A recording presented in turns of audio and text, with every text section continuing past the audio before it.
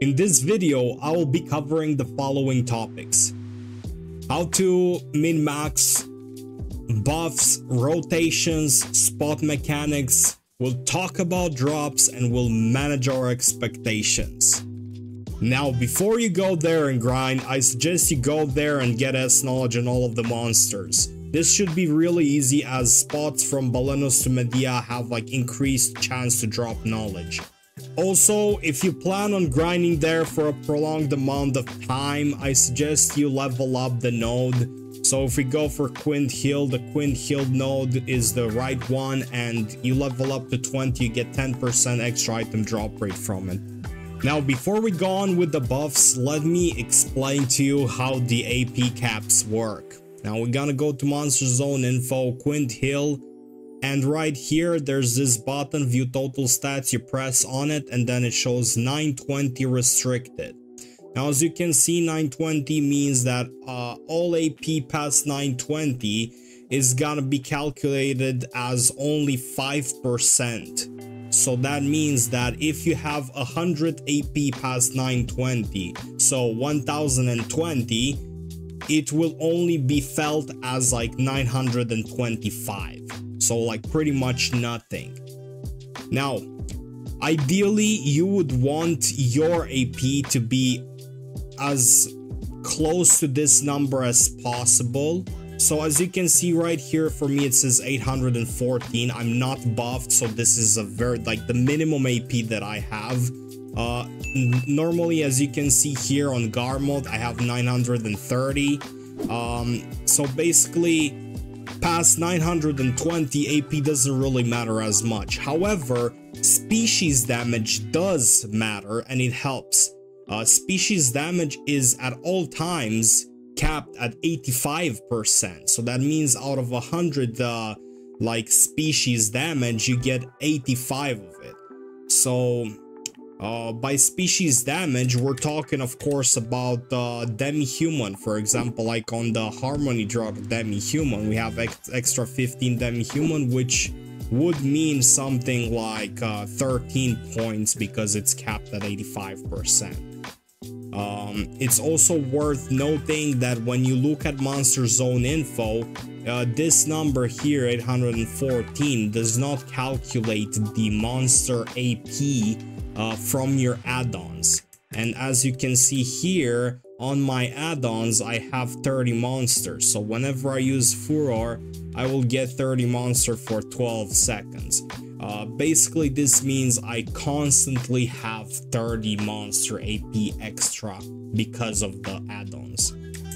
Also, guys, I've injured myself trying to make this video, so it will really help pay my medical bills if you left a like and a subscribe on this video. Now let's talk about church buff and tent buff. Since now the church buff is available at the shop here in the tent, you no longer need to go to the church for it. However, in this case, I'm 930 AP, so I don't really need the AP buffs from the church. So I will be only taking the DR buffs from the church. Also, you're gonna go to the Villa Scroll and get body enhancement as well. Now, if you don't have Secret Book of Old Moon, just like I don't have it right now, you can actually still get body enhancement from the tent without having to go all the way to the villa every single time by just purchasing a villa invitation. You can purchase the villa invitation from any NPC that is like linked to a villa. Now in my case, obviously the best in slot food for this case is Exquisite Cron Meal, so we're gonna use that. The best elixir is Harmony Draw, the Demi-Human for trolls, and of course for perfumes we're gonna use Elixir of the Deep Sea. Now if you're not reaching the cap, you can also use something like the Kutum lamp, which gives 15 AP, or any sort of furniture that gives you AP. If you have the Crocodilo horse set, which gives you a 5 AP buff, you can use that as well. Again, this is only if you're not reaching the cap and you need some extra AP in order to do that. If you're in a guild, you can also request item drop rate buff and combat EXP buff. Also, when you're going for the extra knowledge on the trolls before grinding there, you can also request knowledge gain chance and higher grade knowledge chance if your guild has those skills. Obviously, you want to remember to start up your alchemy stone. Here we'll be using the back attack crystal set. As you can see here, on this set we have the following: rebellious spirit crystals, 2 of them, 2 crystal of mysterious darkness, 2 glorious crystals of gallantry Akrad, 1 dark red fang crystal valor, 4 ultimate combined magic crystal Makalod, 2 crystal of brutal decimation, and 2 ancient magic crystal of crimson flame power. You also use Girin Steer, of course, and if you have it only, use the Ancient Spirit's Crystal of Swiftness. Obviously, we're using back attack crystals because the mobs are very big and there's just a few of them, and they're very slow, which allows you to go behind them and hit them in the back a lot. Since I'm reaching the cap, we will be using the set The Wild Demi-Humans. As you can see right here, the set gives us extra Demi-Human plus 15, so we have a 30 Demi-Human bonus wearing this set. Obviously, if you could, just use this combined with Kabuas. In my case, I don't have Kabuas for this set yet, and I'm not really dying there. So if you feel like they hit too hard, you might want to have 2 Kabuas ready before you go there. Also, if you want to try hard as much as possible, you can also come to Carolyn here in Heidel, and if you talk to her, in exchange for 25 energy, she'll give you a small buff, which gives you critical hit damage 10%, but it's only for 30 minutes, so if you want to make use of this as much as possible, as soon as you get the buff, you just buff up completely and you just switch to a tagged character. Walk with the tagged character all the way to trolls, and once you get there, you just switch back to your character and you start killing. Like that, you don't waste any of your buffs. At trolls, I also don't recommend you use any sort of EXP scrolls because the EXP ain't that great. So do it only if you really want to. So right now, if I'm gonna hit this mob over here with Furor, you can see I got the buff, monster AP, and if we go to monster zone info, Quint Hill, and you'll see it's 927. Now this is without the AP church buff, and it shows that I'm past the cap. So as long as I'm hitting something with basically this, I will have consistently 927, so I'm past the cap. Also, if you plan on doing any of the reoccurring quests here, they pretty much give you nothing. What you get from those quests is basically either more Scorching Sun Shards or more Corrupted Breath, but neither of them sell, so basically it's probably a waste of time. Now, in order to find the spot, you need to be looking somewhere northwest of Calphion right here, and it's Quint Hill. Now if you right click on Quint Hill, it will just get you to the NPC node manager, and that is where we need to be at. Okay, so now that we have arrived, this is where you want to leave your horse. Okay, so now that we're here, I first want to mention that if you can see back there, we have a rift. Now this works very similar to every other Calphion Elvia spot. From that rift, at some point while you're grinding, based on your drop rate, you will get a boss to spawn from that rift. It's gonna be the base 3 bosses that spawn from the rift, which we got like Ogre, Gigagord, and Cyclops, and basically they work exactly the same as they do at Giants. Okay, so let's talk about rotations. First of all, this is your first part of the rotation. This is basically everything you see here is actually just one group of monsters that you need to deal with. I will explain later. But this is where you start, and then to the right here, you have the second part of your rotation. Now, if you have like very low gear, which I suggest you don't come here if your gear is pretty bad, but if you have pretty low gear, you might only need those two over here. However, if you are gonna grind, whenever you get the Rift boss, you will get a buff which increases your AP by a lot, so you might need a third, and here is your third. Basically, you come from there, you land here, and you kill those guys over here as well. Now, there's two ways in which you can kill here, and I think both ways can work out. I've seen people pull great numbers on both. I do think the second method is better than the other, but I'll leave that up to you. But on the second method, after you kill this part here, you will also need to kill this part over here. Like you came from there, you go to the left, and here's the last boss. And then, the last elite. And then you have to fly back through here. I mean, if you're not on land, this is gonna be hard, but I'm sure you can manage. And you'll be back at the horse and where the NPC was. Obviously, here you can leave your tent, you can do whatever you want with it. Basically, the rotation is pretty easy here. Okay, now let's talk about the spot mechanics. Now, the spot mechanics obviously are gonna be a little bit weird because this spot is pretty unique in this regard. But first thing you want to do is you'll notice this big monster in the middle here has 3 monsters that seem to be moving. Now, as you can see, this one looks like a statue here on the left, while those seem to be like animated. That's what I'm talking about. Now, what you want to do is you want to just jump in and kill all of those 3 mobs around the big guy. Now, you'll notice there's another big guy in the background there as well. We'll talk about him in a moment. But basically, you need to start with the big elite monster that has 3 monsters around them. You just kill the little 3 monsters, and then the big guy will start moving. Now, as the big guy starts moving, he has a lot of DP, and this is gonna be for a few seconds before he's like animated. Now the DP buff, his DP buff went away, and you can see my damage got like so much higher right now on him. When you get him past 50% HP, he's gonna die, and all other monsters will start like running towards you.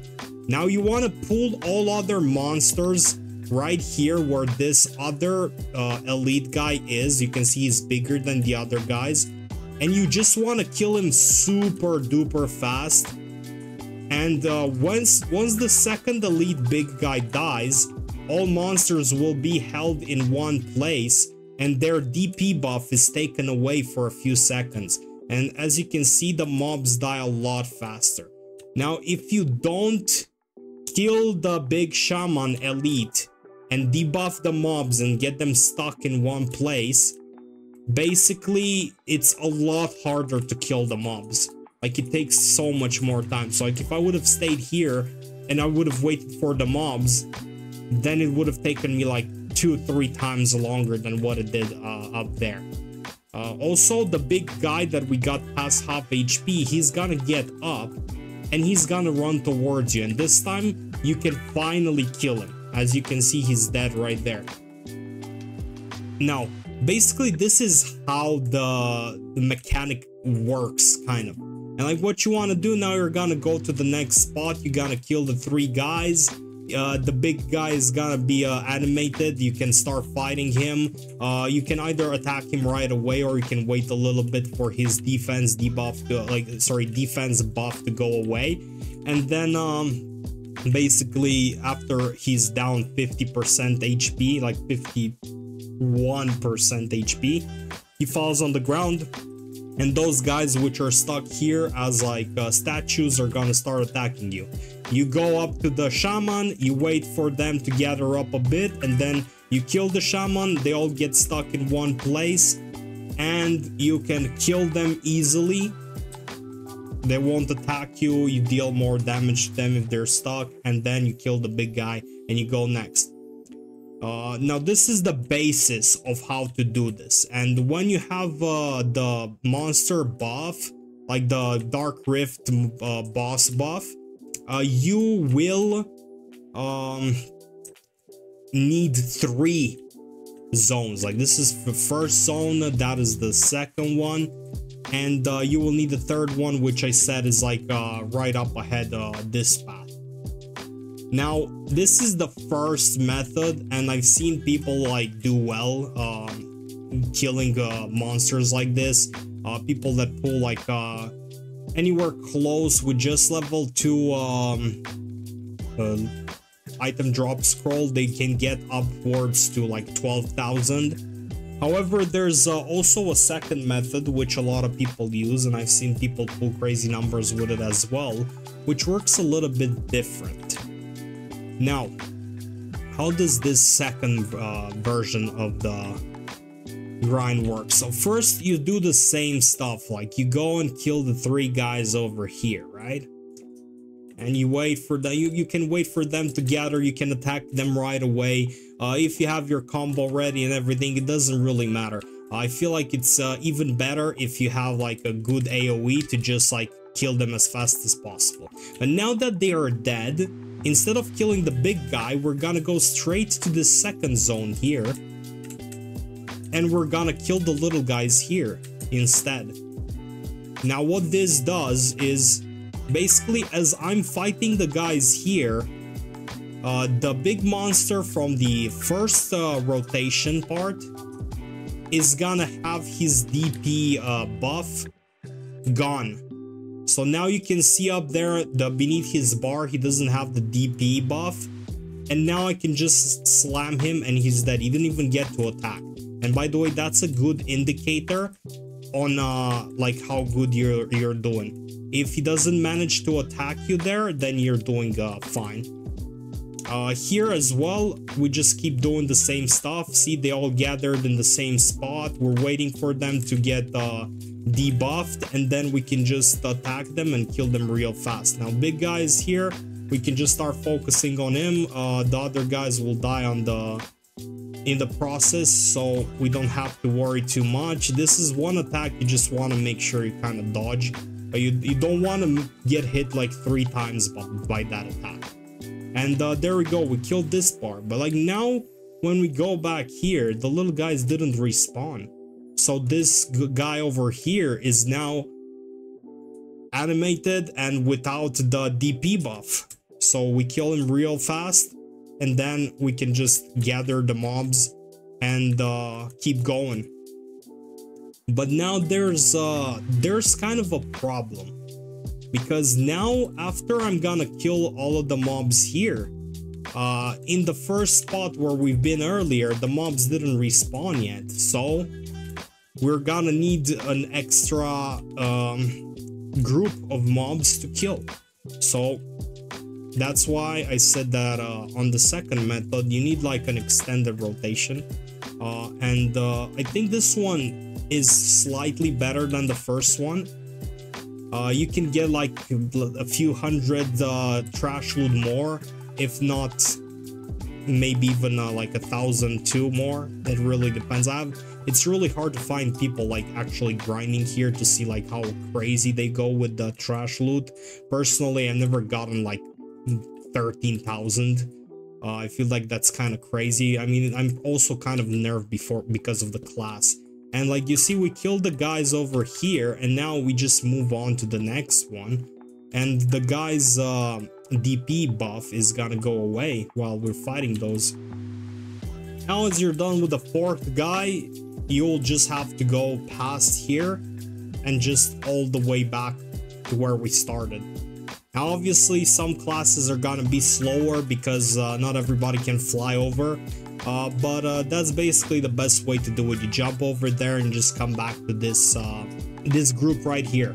Now what you'll see a lot of people do is just after killing the guy in the first half, once he's on the floor, they just go and directly kill this shaman here.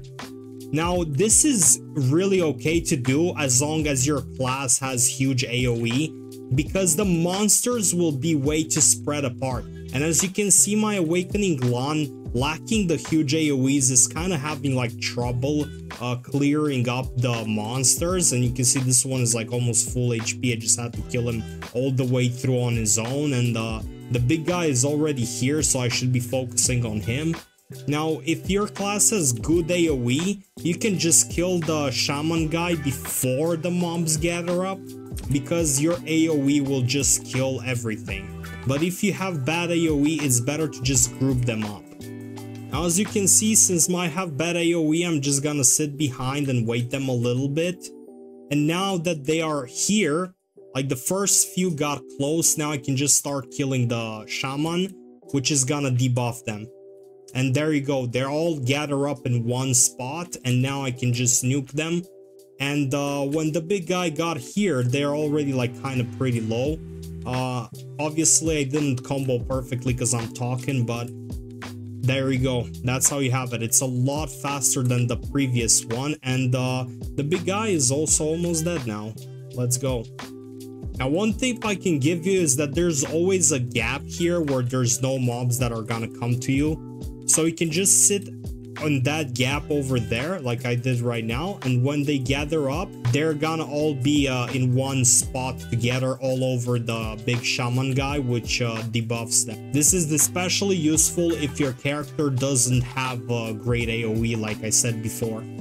As you can see in this spot here as well, there's a gap here where there's no monsters. I'm just gonna sit on this side and wait for them to gather, and then I'm just gonna move around and start killing the shaman. Also, as you can see here, this is the gap. This is literally where you need to wait a little bit. And now that the 4 of them got together, we're gonna kill them here as well.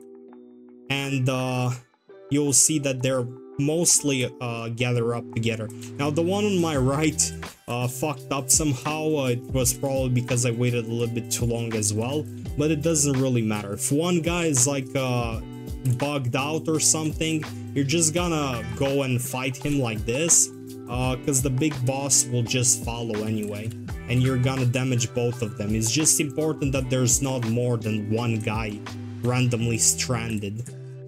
As you can see here as well, they gather perfectly, and now if I kill this guy, it's gonna block all of them here as well, and that's with all the 4 spots. Now, a little tip about the 3 little guys from the start of the rotation. Basically, if you grind here for a while, you'll notice that they spawn randomly. Like, you can get, for example, like we have here 2 shamans on the right side and 1 troll on the left side. Now, the shamans do have ranged attacks, and so do the troll throwers. So basically, sometimes when you're gonna go to one corner to drag them all in, you will notice that one of them is not coming and he's just trying to do some ranged stupid attack on you. Now, one thing I do in order to avoid that is, first of all, I go to the one that is behind the big troll. Whether he's to the right side or to the left side, in this case, our shaman is to the right side. I just get close so they engage, just like this. And then I walk backwards, so the guy behind there is out of range. And now because he's out of range, he needs to get closer. And because he needs to get closer, I can now hit all 3 of them at the same time. Now, obviously, I waited a little bit too long, so it was a little bit worse than usual. But basically, it helps a lot with the ranged attack ones. It's also... it's gonna work pretty much the same if you have a troll thrower, which is gonna also try to do range attack. You just go behind him and you pull the one that's further ahead closer by just being out of range. If you're in range, he might do a ranged attack on you. Also, you want to pick the corner which has the ranged attack troll if there is only one of them. Obviously, because the rest will just come towards you, while the ranged one will again just attack you from a distance. Also, it should be basic knowledge at this point, but you want to make sure you hit them from the back as much as possible, and I would suggest you also try to dodge their attacks as much as possible, especially the big guys. The small ones are kind of weak, but the big guy can kill you in 2 hits if you're not paying attention, unless you're like some Zerker or a Shy. Another reason people kill with the second method is because, as you can see here, there's another rift. So basically, killing in both spots at the same time like this is not only efficient, but it also gives you a higher chance of dropping a boss from the rift.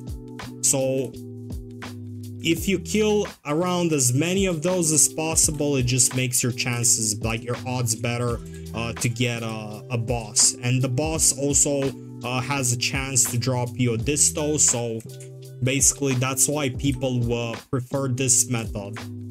While the trash difference might not be too big, it does make a difference if you get more bosses, because you can get a higher chance for a disto. Another thing that's important to note is that if you do get a boss from the rift, when you go and activate the debuff from the shaman, the rift boss will also get stuck here, and you get the chance to attack him while he's suspended in animation. Also, one more thing about the boss: if he spawns when you kill the big elite troll, like the one I'm having here, he blows up and he deals damage to the rift boss. So make sure you kill that one in close proximity to the rift boss, so you can get a little bit of damage off of it. As far as I can tell, he deals somewhere like 15 to 20% damage to the rift boss. It's also good practice whenever you're trying to kill the little ones to sit in the direction in which you want to go next, so it makes it a little bit faster. In this case, I went to the right side behind the big boss, because we're gonna go right the first thing after. It's not a big deal, but it just cuts a little bit on the timer, and it adds up throughout the hour. Okay, so I'll briefly mention a few drops. So what you're looking for in this spot is specifically the Forgotten Limbo seal, which is gonna get you into the Trail of Erythea, where you can get like a minimum of 2 Deboreka rings. You can expect for this to drop like somewhere between 9 to 15 hours. There's just a couple of things that affects your drop rate, which is how fast you kill and what your drop rate percentage is at that moment. Blessed Soul Fragment is another decent drop, however it's getting harder and harder to sell it because the market is oversaturated. However, you can still sell it, and you can either drop it directly, or you can just make it up with Crystallized Despair when you get enough of them. Same with Exalted Soul Fragment if you wish to get your money a little bit faster. Also, you can get a Black Distortion Earring from the Rift bosses if you are lucky. However, I would like to mention that the drop rate for the Black Distortion Earring at Trolls is pretty low for some reason. So you can expect to get one somewhere like once every 5 to 6 hours. Now, here's an idea of what you should expect. I have 3 hours here. One is with Agris coin and Agris turned on at the same time. 1 hour is just with the Agris coin, and 1 hour is just with level 2 loot scroll. Now, as you can see, with the Agris turned on, it took me like 33k Agris for 1 hour, and with the Agris coin on at the same time, I got somewhere close to 16,000 trash loot. While with just the Agris coin, I got somewhere around like 13,000 trash loot, and without the coin, just with level 2, we got like pretty close to 9,000 trash loot. Now, those are pretty like average numbers. Obviously, I'm also playing Awakening LAN, which is pretty mediocre. If you have a better class, you can just instantly pull more, and if you're really good with your class, you can pull even better.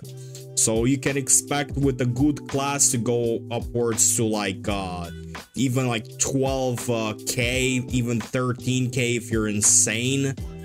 Without the Agris coin. With the Agris coin, you will go somewhere towards even like 16k maybe. And the insane guys could even get like 17, 18k, and with coin and Agris, some people pull over 20k, like somewhere around 22k, I think is the best I've seen.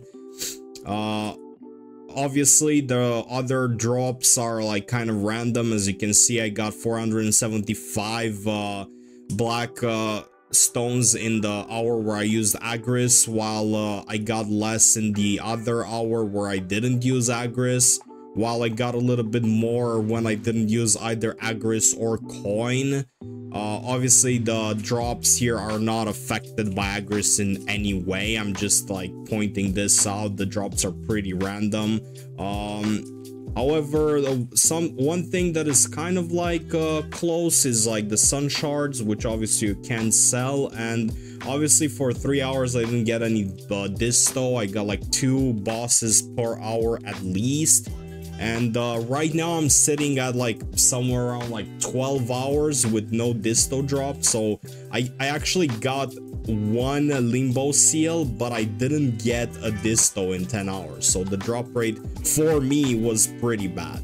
So in conclusion, if you have an average class and you're at average skill, you should expect somewhere around those numbers. In any case, if you like the video, maybe you want to leave a like. If you got any questions, don't forget to leave them down below. And if you want to catch me on the next video, you might want to subscribe, and I'll see you next. Bye bye.